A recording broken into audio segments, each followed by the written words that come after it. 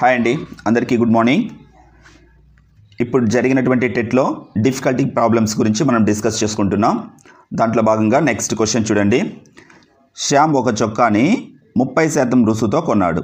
ఒకవేళ రుసుము లేకపోయి ఉంటే అతను 480 రూపాయలు అదనంగా చెల్లించవలసి వచ్చేది.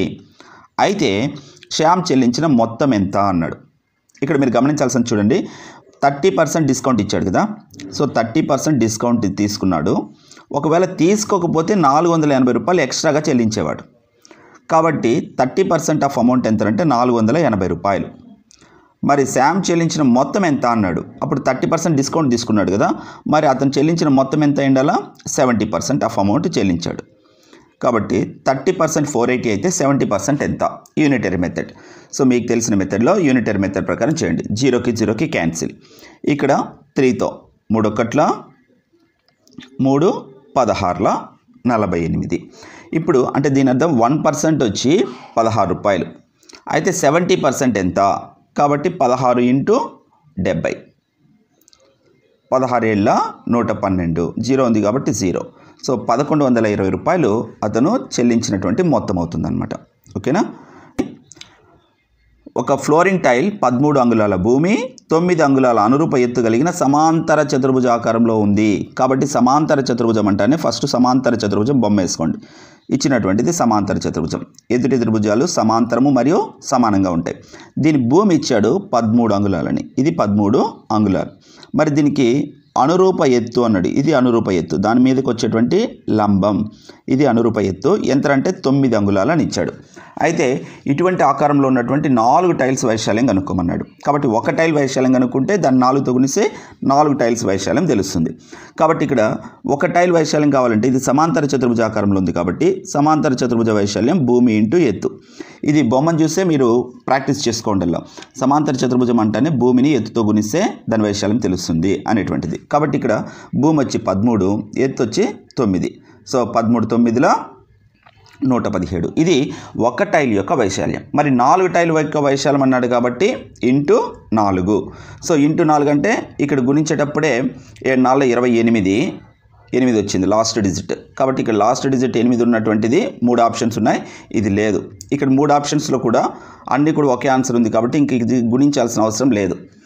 మరి దేంట్లో వేరియేషన్ ఇచ్చాడంటే ఇక్కడ ఇచ్చినటువంటి ప్రమాణాల్లో వేరియేషన్ ఇచ్చినాడు. చదరపు సెంటీమీటర్లని, చదరపు మీటర్లని, చదరపు అంగుళాలని ఇచ్చాడు. కాబట్టి ఇక్కడ మనకి ఇచ్చినటువంటి చూడండి అంగుళాల్లో ఇచ్చాడు కాబట్టి క్వశ్చన్ ఆన్సర్ కూడా అంగుళాల్లో రాయాలి. కాబట్టి 468 చదరపు అంగుళాలు అనేటువంటిది రైట్ ఆన్సర్. ఓకేనా. నెక్స్ట్ క్వశ్చన్ చూడండి. సరైన వాక్యాలని గుర్తించండి అని చెప్పి 2 స్టేట్మెంట్లు ఇచ్చాడు, 4 ఆప్షన్లు ఇచ్చాడు. ఇక్కడ అడిగినటువంటి విధానం చూడండి. డైరెక్ట్గా ఒక సిచ్యువేషన్ ఇచ్చి ఈక్వేషన్లోకి కానీ ఎక్స్ప్రెషన్లోకి కానీ కన్వర్ట్ చేయమని చెప్పడం లేదు. బహుపది సమాసంలోకి కానీ బహుపదిలోకి మార్చమని చెప్పడం లేదు. వాటికి మళ్ళీ ఆప్షన్స్ ఇచ్చాడనమాట. సో ఈ టైప్ ఆఫ్ క్వశ్చన్స్ ఎక్కువ వచ్చేటువంటి అవకాశం ఉంది డిఎస్సిలో కాబట్టి కొంచెం కాన్సన్ట్రేషన్ చేయండి. పి మరియు క్యూ లబ్ధానికి 5 కలిపితే PQ + 5 వస్తుంది అన్నాడు. ఇది లబ్ధం అన్నాడు కాబట్టి గుణించాలి. కాబట్టి P × Q. దానికి 5 కలిపితే అన్నాడు కాబట్టి 5 కూడితే మనకు వచ్చేటువంటిది PQ + 5 వస్తుంది. సో ఇది రైట్. నెక్స్ట్ చూడండి, X మరియు Yల మొత్తమును అంటే ఈ 2 కూడాల. XYల మొత్తం అన్నాడు కాబట్టి XY కూడాలి. X + Y మొత్తాన్ని 4తో గుణిస్తే అన్నాడు. ఈ మొత్తాన్ని 4తో గుణిస్తే × 4 అంటే 4 × X + Y వస్తుంది. కాబట్టి కానీ వాడు ఇచ్చింది ఏమంటే 4X + Y అని ఇచ్చాడు. సో ఇది రాంగ్. సో ఫస్ట్ది రైట్, సెకండ్ది రాంగ్. ఏ సత్యము, బి అసత్యం. Second option is the right answer. Next 7 సెంటీమీటర్లు మరియు 21 సెంటీమీటర్లు వరుసగా వ్యాసార్థం ఎత్తుగా కలిగినటువంటి స్తూపాకార బొమ్మ వక్రతల వైశాల్యం ఎంత? ఇక్కడ ఏ పటం ఇచ్చినా కూడా మీకు స్తూపం కావచ్చు, శంకు కావచ్చు, గోళం కావచ్చు, దీర్ఘగణం కావచ్చు, సమగణం కావచ్చు, ఎనీథింగ్. ఫస్ట్ మీరు బొమ్మని వేసి ప్రాక్టీస్ చేయండి. లెక్కలు ప్రాక్టీస్ చేసేటప్పుడే మీరు బొమ్మను వేసి ప్రాక్టీస్ చేయండి. ఇక్కడ స్తూపాకార బొమ్మ అన్నాడు కాబట్టి ఎత్తు కలిగినటువంటి స్తూపాకార బొమ్మ అన్నాడు కాబట్టి స్తూపం గీసుకోండి.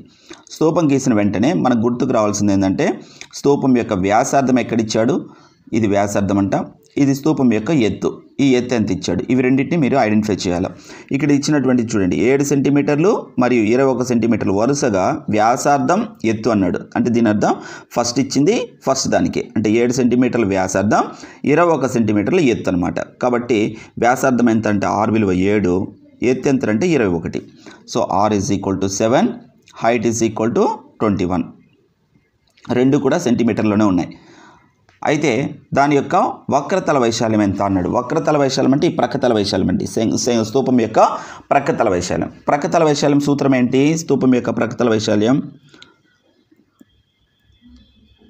స్తూపం ప్రక్కతల వైశాల్యం ఎప్పుడు కూడా గుర్తుపెట్టుకోండి. ఒక పట్టకం ఇచ్చాడంటే దాని ప్రక్కతల వైశాల్యం కావాలి అంటే భూమి యొక్క చుట్టుకొలతని, భూమి ఏ ఆకారంలో అయితే ఉందో ఆ చుట్టుకొలతని ఎత్తుతో గుణిస్తే ప్రక్కతల వైశాల్యం వస్తుంది. అంటే భూ చుట్టుకొలత లేదా భూ పరిధిని ఎత్తుతో గుణిస్తే ప్రక్కతల వైశాల్యం వస్తుంది. అది సమగణం కావచ్చు, దీర్ఘగణం కావచ్చు, స్తూపం కావచ్చు.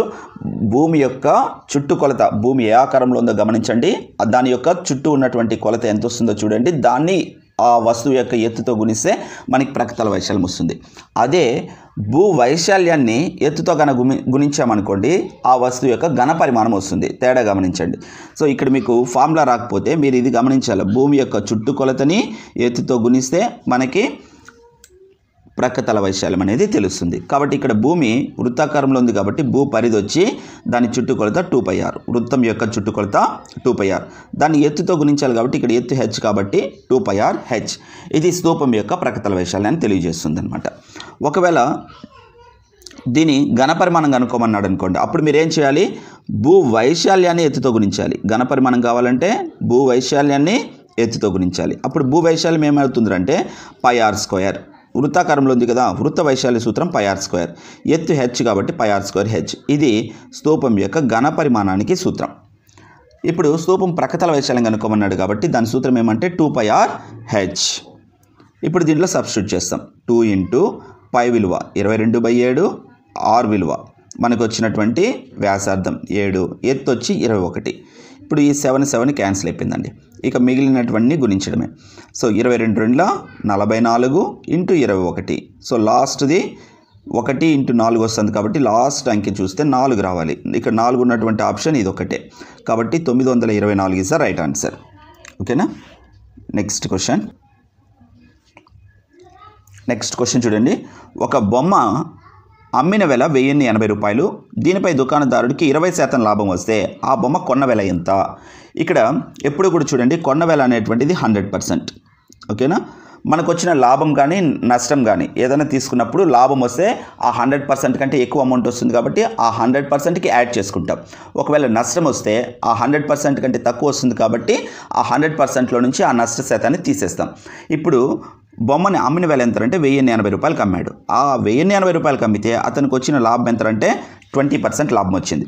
సో 20% లాభం వచ్చింది కాబట్టి ఇక్కడ మీరు గమనించినప్పుడు ఆ 20% యాడ్ చేస్తాం. అంటే ఏమని అర్థం? 120%. అతను కొన్న వెల ప్లస్ అతనికి వచ్చిన లాభం మొత్తం కలిపితే 120% ఆఫ్ అమౌంట్ ఎంత అంటే 1080 రూపాయలు. అయితే అతను కొన్న వెల ఎంత అన్నాడు? కొన్న వెల అంటే 100%. సో ఈ 100% ఎంతో మనం ఫైండ్ అవుట్ చేయాలి. ఇక్కడ ఆప్షన్స్ని చూసిన వెంటనే కూడా మనము 2 ఆప్షన్స్ని ఎలిమినేట్ చేసే విధంగా ఉన్నాయి. ఏంటి? అమ్మిన వెల వచ్చి 1080, అంటే కొన్న వెల దానికంటే తక్కువ ఉండాలి. ఎందుకంటే వాడు 20% లాభానికి అమ్మాడు కాబట్టి కొన్న వెల ఎంత ఉండాలంటే అమ్మిన వెల కంటే తక్కువ ఉండాలి. ఇక్కడ ఫస్ట్ 2 ఆప్షన్స్ చూడండి, అమ్మిన వెల కంటే ఎక్కువ ఆప్షన్స్ ఇచ్చాడు కాబట్టి ఇవి 2 ఎలిమినేట్ చేసేయచ్చు. ఇక మిగిలింది 2 ఆప్షన్స్. సో ఈ 2 ఆప్షన్స్ నుంచి మనం ఆన్సర్ ఫైండ్ అవుట్ చేయాల్సి వస్తుంది. సో ఇప్పుడు ఇక్కడ చూడండి, 120% వచ్చి 1080 రూపాయలు, 100% ఎంత? ఇక్కడ లాస్ట్ 0 క్యాన్సిల్ అయిపోయిందండి. ఇక మిగిలింది చూడండి 12, 7 108. ఎన్నిసార్లు పోతుంది చూడండి, 12 9 108 కదా. సో అంటే దీని అర్థం 1% వచ్చి 9 రూపాయలు. మరి 100% ఎంత? So 9 × 100 900 rupees. ఓకేనా. కాబట్టి అతను కొన్న వెల వచ్చి 900 రూపీస్. లేదు మీరు ఆప్షన్ నుంచి మీరు ఆప్షన్స్ నుంచి కూడా ఆన్సర్ని ఎలిమినేట్ చేయొచ్చు. ఇక్కడ చూడండి, అమ్మిన వెల ఎంత అంటే 1080 కదా. అతనికి 20% లాభం వచ్చింది అంటే 120% అనే విషయం తెలుస్తుంది. మరి కొన్న వెల ఎంత అనేటువంటిది ఇక్కడ ఆప్షన్స్ ఉన్నాయి. ఇక్కడ అమ్మిన వెల కంటే కొన్న వెల ఎక్కువగా ఉన్నటువంటి ఆప్షన్స్ 2. ఈ 2 ఎలిమినేట్ అయిపోయాయి. ఇంకున్నది 2. ఈ రెండిట్లో ఫస్ట్ రౌండ్ ఫిగర్ చెక్ చేయండి. సో రౌండ్ ఫిగర్ ఇక్కడ 900 ఉంది. ఈ 900 కన్నా కొన్న వెల అయితే దీంట్లో 120% అంటే 12తో గుణించండి. 12 9లో 108. సో పర్సెంట్ కాబట్టి బై 100 వేస్తాం కదా, 0 క్యాన్సిల్ అయిపోయింది. సో 120% కాబట్టి 1080 అమ్మిన వెలకి సరిపోతుంది. ఇట్లా చెక్ చేసుకోండి. అప్పుడైనా రండి, రామ్ దగ్గర 200 ఆవులు ఉన్నాయి, వాటికి 90 రోజులకు సరిపడా ఆహార పదార్థాలు కలవు. అతను అదనంగా 25 ఆవులను కొంటే ఆహార పదార్థాలు సరిపడే రోజుల సంఖ్య అన్నాడు. ఇక్కడ రామ్ దగ్గర ఎన్ని ఆవులు ఉన్నాయంటే ఒక రోజులో 200 ఆవులు మేస్తున్నాయి. ఇట్లా అతని దగ్గర ఎన్ని రోజులకు సరిపడే ఆహార పదార్థాలు ఉన్నాయంటే 90 రోజులకు సరిపడే ఆహార పదార్థాలు ఉన్నాయి. అంటే ఒక రోజులో 200 ఆవులు మేస్తున్నాయి కాబట్టి 90 రోజులకి ఎన్ని ఆవులు మేస్తారంటే 200 × 90 అంటే మొత్తం మీద ఇన్ని ఆవులు అంటే 18,000 ఆవులు మేస్తాయి. కానీ అతని దగ్గర ఎక్స్ట్రాగా ఎన్ని ఆవులు వచ్చారంటే 25 ఆవులు వచ్చాయి. అంటే దాని అర్థం ఒక రోజుకి 225 ఆవులు మేస్తున్నాయి. ఇప్పుడు అతని దగ్గర సరిపడే ఆహార పదార్థాలు ఏంటంటే 200 × 90 అంటే 18,000 ఆవులు తినగలిగేటువంటి ఆహార పదార్థం అతని దగ్గర ఉంది. ఒక రోజుకి 225 ఆవులు తింటున్నాయి. మరి 18,000 ఆవులకి ఎన్ని రోజులకు వస్తాయి అంటే ఈ 225తో భాగిస్తాం. ఇప్పుడు 25తో చూడండి, 25 8ల 200, 25 9ల 225. నెక్స్ట్ మిగిలిన చూడండి, 9 1ల 9 10ల. ఇక్కడ మిగిలింది 8 × 10 కాబట్టి 80 రోజులకు సరిపోతుందన్నమాట. మిగిలినటువంటి ఆ 225 ఆవులకి ఉన్నటువంటి ఆహార పదార్థాలు ఎన్ని రోజులకు సరిపోతుందంటే 80 డేస్కి సరిపోతుందన్నమాట. నెక్స్ట్ క్వశ్చన్ చూడండి. ఒక వస్తువు ప్రకటన వల్ల 800 రూపాయలు. దుకాణదారుడు ప్రకటన వెలపై 10% రుసుము ఇచ్చినప్పటికీ 20% లాభం పొందితే ఆ వస్తువును దుకాణదారుడు కొన్న వెల అన్నాడు. ఇక్కడ ప్రకటన వెల 800కి అనౌన్స్ చేశాడు. దుకాణదారుడు 10% డిస్కౌంట్ ఇచ్చాడు. 10% డిస్కౌంట్ ఇచ్చినప్పటికీ అతనికి ఎంత లాభం ఉందంట, 20% లాభం ఉంది. అయితే ఆ వస్తువును దుకాణదారుడు కొన్న వెల ఎంత అన్నాడు. ఇక్కడ మీరు ఆప్షన్ నుంచి కూడా క్వశ్చన్స్కి వెళ్ళిపోవచ్చు. ఇప్పుడు దుకాణదారుడు కొన్న వెల అంటే ఇక్కడ ఇచ్చినటువంటి ఆప్షన్స్లో దుకాణదారుడు కొన్న వెల తెలుస్తుంది. మరి ఆ కొన్న వెల రౌండ్ ఫిగర్ తీసుకోండి. ఫస్ట్ చెక్ చేసేటప్పుడు రౌండ్ ఫిగర్ని చెక్ చేయండి. ఇక్కడ ఉన్నటువంటిది 600 కదా, ఈ 600తో చెక్ చేద్దాం. ఈ 600 కొన్న వెల అయితే అతనికి 20% లాభం వచ్చింది కదా, అంటే 20% లాభం అంటే ఈ 600లో 20% ఎంత వస్తుంది అంటే ఇంటూ 20/100. 0 క్యాన్సిల్, 6 2 12 కాబట్టి 120 రూపాయలు లాభం వచ్చింది. అంటే 120 రూపాయలు లాభం వస్తుంది అంటే అతను దాన్ని ఎంత కమ్మిండాలా, 720 రూపాయలు కమ్మిండాలి. అవునా, అసలు వచ్చి 600, అతను 20% లాభం వస్తుంది కాబట్టి 120 లాభం. కాబట్టి అతను అమ్మిన వెల ఎంత అయిండాలా, 720 రూపాయలు కమ్మిండాలి. మరి 720 రూపాయలు కమ్మింటే అతను ఇచ్చినటువంటి ప్రకటన వెలపై 10% రుసుము ఇచ్చాడు కదా. కాబట్టి ఇప్పుడు ఈ 800 ప్రకటన వెల కదా, ఈ 800లో 10% అంటే ఎంత, 800లో 10%. సో 800లో పర్సెంట్కి 2 zeros క్యాన్సిల్ చేసేసేయండి. 8 10ల 80. సో 80 రూపాయలు డిస్కౌంట్ ఇచ్చాడు. కాబట్టి 80 రూపాయలు డిస్కౌంట్ అంటే 800లో 80 రూపాయలు పోతే 720 రూపాయలు అతను అమ్మిన వెల. 720 రూపాయలకి అతను అమ్మాడు. కాబట్టి ఇక్కడ వచ్చి అమ్మిన వెల, ఇక్కడ వచ్చి అమ్మిన వెల సరిపోతుందా చెక్ చేసుకోండి. ఇది సరిపోతుంది కాబట్టి అతను కొన్న వెల ఎంత అంటే 600 రూపాయలకి కొనుక్కున్నాడు అనమాట. లేదు, ఇదే క్వశ్చన్ని మీరు ఆన్సర్ నుంచి చెక్ చేయడం ఇష్టం లేకపోతే డైరెక్ట్గా కూడా చూడొచ్చు. చూడండి, ఒక ప్రకటన వెల 800 రూపాయలు. సో ప్రకటన వెల ఎంత అంటే 800 రూపాయలకి ప్రకటన వెల. మరి ఎంత డిస్కౌంట్ ఇచ్చాడు, 10% డిస్కౌంట్ ఇచ్చాడు. అయితే 10% డిస్కౌంట్ అయితే అతను అమ్మిన వెల ఎంత కమ్మింటాడు, 10%. 800లో 10% అంటే 80 రూపాయలు. కాబట్టి అమ్మిన వెల ఎంత అయిందల్లా 720 రూపాయలకి అమ్మాడు. మరి 720 రూపాయలకి అమ్మితే అతనికి ఎంత లాభం వచ్చిందంటే 20% లాభం. సో ఇప్పుడు ఎప్పుడు కూడా కొన్న వెల అనేది 100% కాబట్టి 20% లాభం వస్తుంది. అంటే దీని అర్థం ఏంటంటే ఈ అమ్మిన వెల ఎంత అంటే 120%. సో 120% ఎంత అంటే 720 రూపాయలు.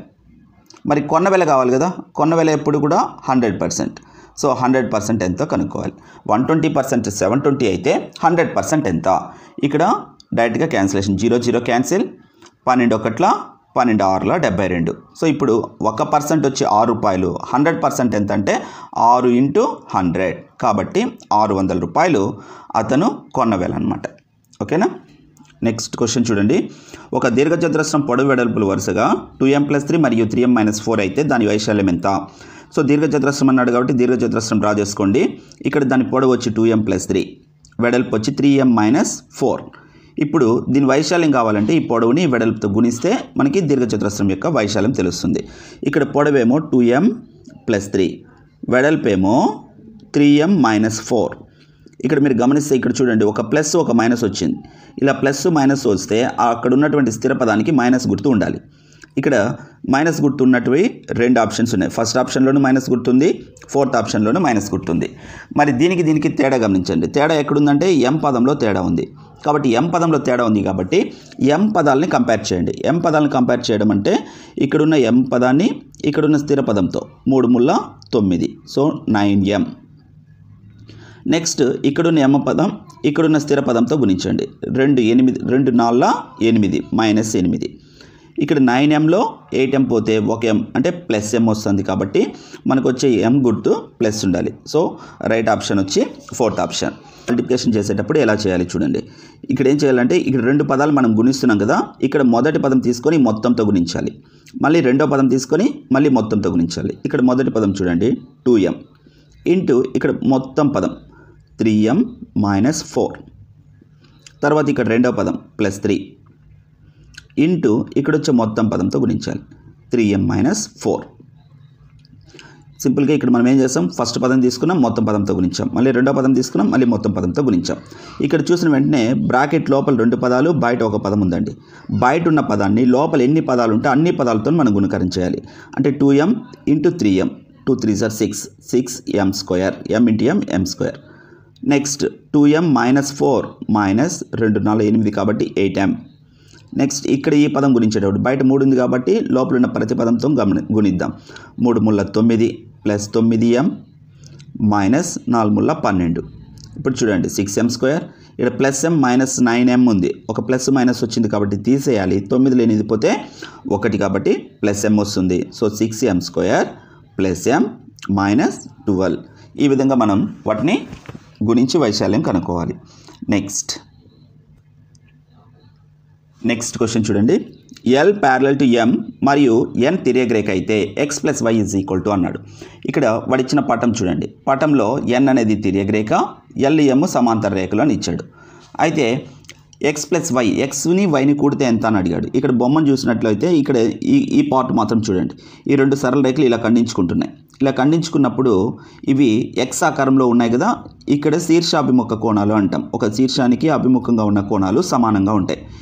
సో y = 80, ఎందుకంటే ఇవి 2 సమానం, శీర్షాభిముఖ కోణాలు అంటాం. కాబట్టి ఇక్కడ వచ్చే y విలువ ఎంత అంటే 80కి సమానం.